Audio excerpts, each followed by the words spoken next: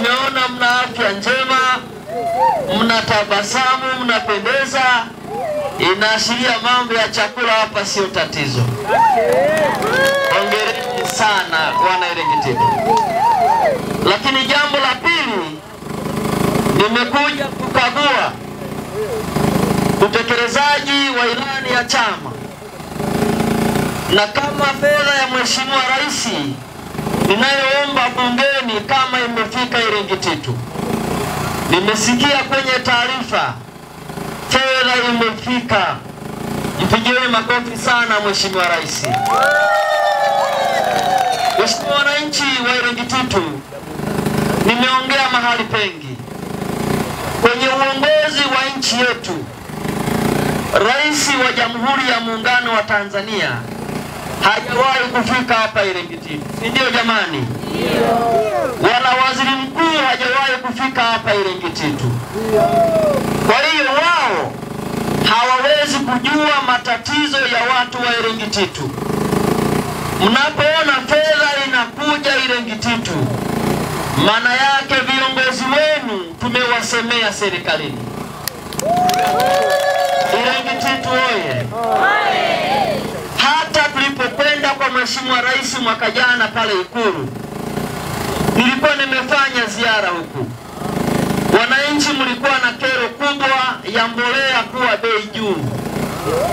Tukamwambia Mheshimiwa Rais, wananchi wetu hawataweza kumudu bei ya mbolea. Rais wa Jamhuri ya Muungano wa Tanzania alikaa na sisi wabunge wa mikoa ya kusini, ikiwepo wabunge wa Njombe na mimi mbunge wenu. Akasikia kilio chenu kupitia mimi mbunge wenu. Akashusha bei ya mbolea mpaka bei ambayo mnanunua. Makofi mengi sana kwa na Rais amenituma niwahakikishie wananchi wa Irengetitu kwamba mbolea ya ruzuku itaendelea kuwepo. Lakini jambo jingine wananchi wa Irengetitu, nyingi mnayoendelea kufanya. Nimeona kwenye taarifa mnavochangia nguvu zenu ili kutekeleza miradi ya maendeleo. Jambo hili ni jema. Serikali ambako mimi mbunge na diwani tunakowasemea haitafanya mambo yote kwa wakati mmoja. Sasa jamani, Irengetitu oye! Kwa serikali tunapokwenda kuomba fedha, inapitisha fedha kadri ya bajeti iliyopo. Tunagawana bajeti nchi nzima. Kwa nyinyi mkiwa na nguvu mnachangia kidogo. Na wananchi wa hapa Irengetitu kwenye hilo hakuna wasiwasi na washukuruni sana. Zangu na Irengetitu, ninawapongeza sana kwenye taarifa ya mtendaji wetu wa serikali ya kijiji. Mmemshukuru Mheshimiwa Rais kwa kuleta fedha na kupunguza gharama za mbolea. Mmefanya vizuri. Kwa sababu kama nilivyosema, bajeti zote, fedha zote za maendeleo, iwe TASAF, iwe madarasa, iwe zahanati, iwe mbolea, muidhinishaji pekee wa hela hizo ni Rais wa Jamhuri ya Muungano wa Tanzania.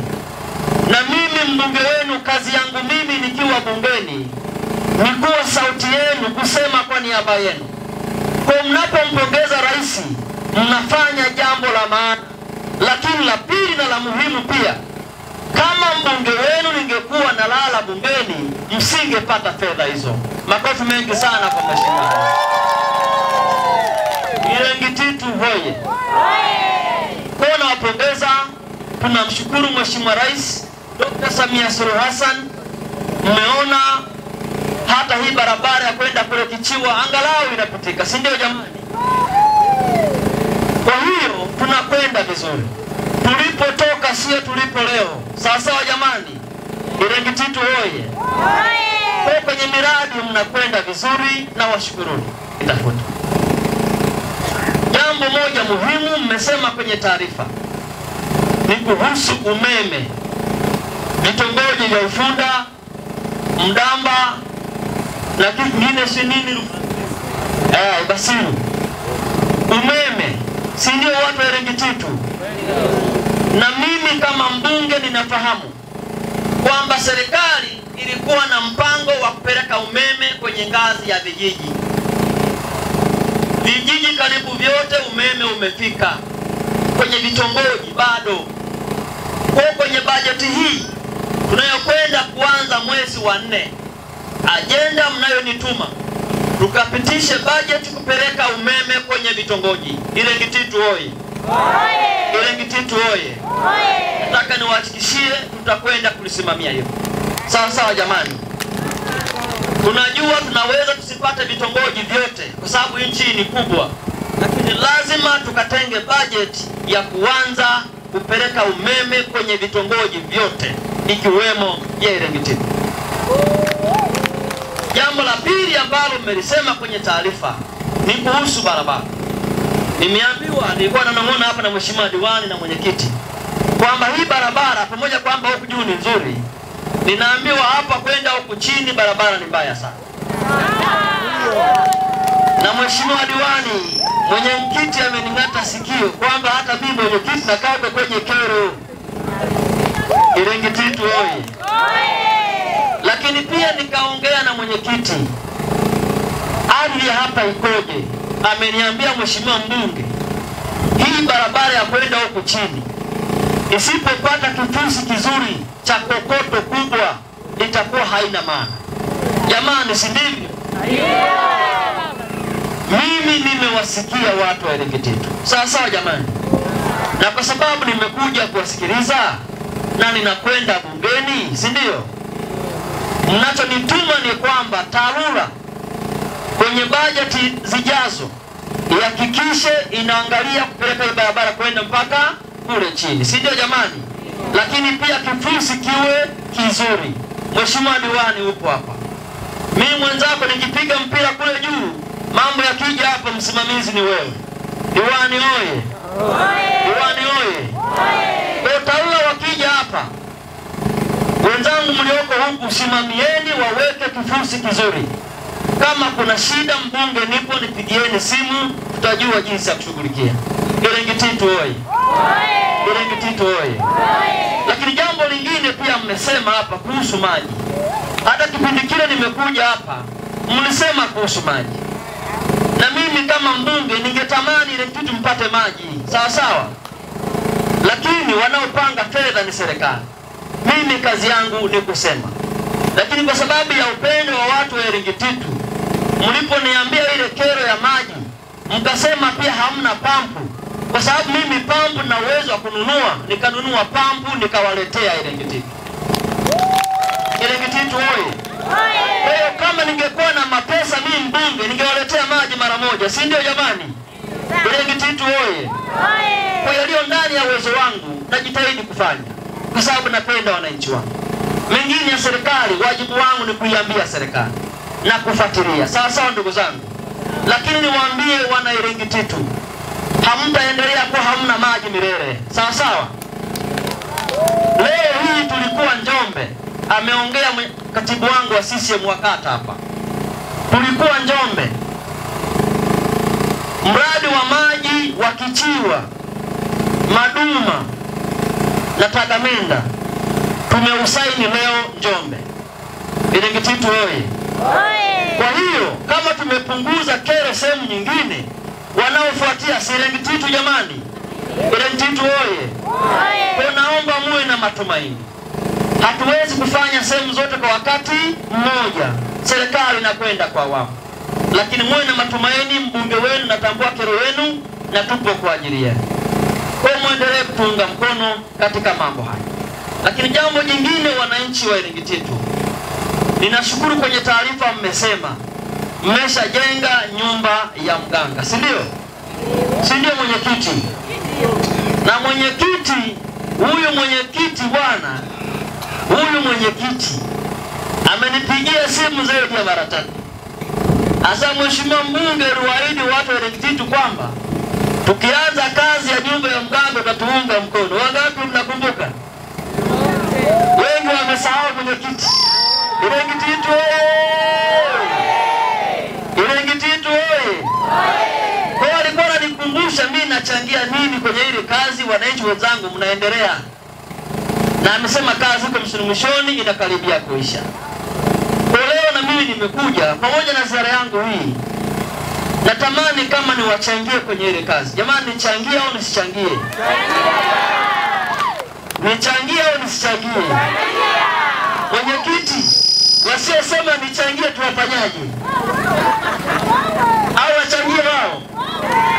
Ilegititu kama mnasema nichangie tupunge mikono na mna hii. Tupunge mikono na mna hii. Ilegititu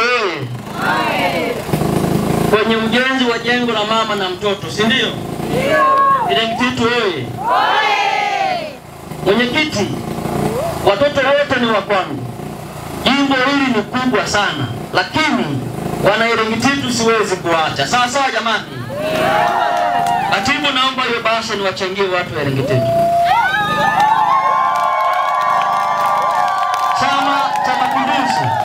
Chama cha Mapinduzi wako hapo ndugu. Mmoja huyu hapa na viongozi. Safi kabisa. Jamani, sasa wananchi, lile jengo ambalo mnaenda kumalizia lile ambalo mlikuwa mnachanga 26,000, sawa sawa? Kwenye lile jengo ambalo niliahidi na mimi kushiriki na nyinyi kwenye maendeleo, nachangia hapa keshi 300,000 leo.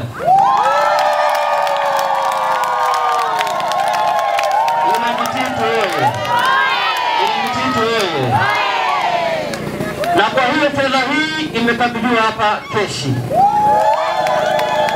Na kwa heshima ya watu wa Ilegititu, kwa kuwa mmekuja kunipokea leo kwa heshima, kwenye ile jengo mnaloendelea nalo, mimi nitachangia 200,000 kwa ajili ya trip 4 za gari la kuleta mchanga. Katibu, naomba nipate 200,000 hapa tafadhali. Naomba 200,000. Mimi namaliza hapa, sitaki madeni. Naomba 200,000. Ilegititu hayo makofi kwa Mbunge ya tosha.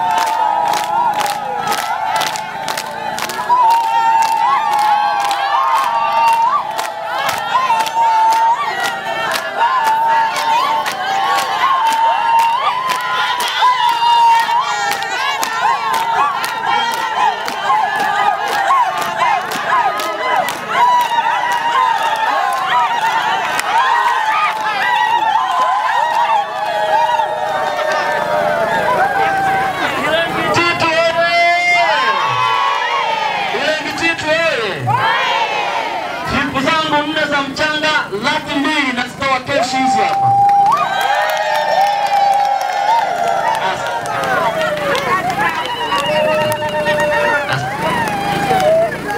Wananchi wa Ilegititu ndugu zangu wananchi, nawapenda sana. Kama ningekuwa na uwezo wa kufanya zaidi ningefanya. Sasa jamani, tunayaomba serikalini mtuombee serikali ifanye kwa sehemu yake. Sawa sawa? Na niwahakikishie kule bungeni mnaopatilia bunge tunawasemea vizuri sana. Uongo kweli jamani? Uongo kweli jamani? Mbunge wenu anatosha hatoshi? Lakini pia mtumie nafasi hii kuwapongeza kwa kumshukuru mkurugenzi wetu wa halmashauri ambaye na yeye amekuwa akiwachangia miradi ya maendeleo hapa, ikiwemo 10% za vikundi. Mkurugenzi wetu Sharifa na Baranganya, yule mama anafanya kazi nzuri sana, tumpigie makofi mengi sana. Na nitapenda kumwambia mkurugenzi wenu kwamba wananchi wa Ilegititu wanakusalimia, lakini wana kero mbalimbali za madarasa, zahanati yao, nyumba za watumishi na kadhalika, ili tushirikiane na madiwani tuwaletee maendeleo wananchi wa Ilegititu. Ilegititu